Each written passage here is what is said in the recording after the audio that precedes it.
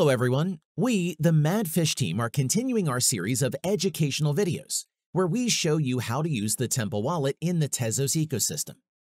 Today, you will learn about the first steps to take following the installation of the wallet extension, how to find and launch Temple in your browser.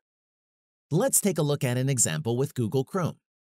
Once you've installed the extension through the App Store, click on the Extensions button, which looks like a puzzle piece, in the upper right-hand corner of your browser.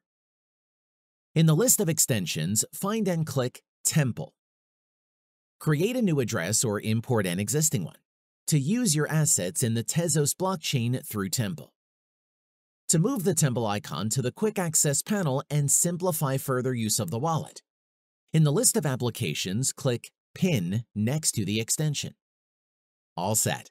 Now you know how to start using the wallet in your browser.